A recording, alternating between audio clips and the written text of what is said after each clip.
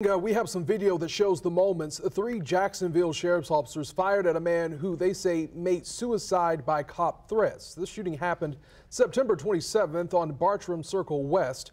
Investigators say Vincent Palmero pointed a gun at officers as they were trying to get him out of his home.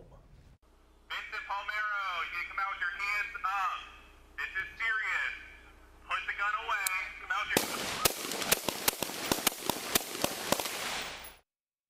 And Palmero was shot in the face, but he is expected to survive. He's still in the hospital.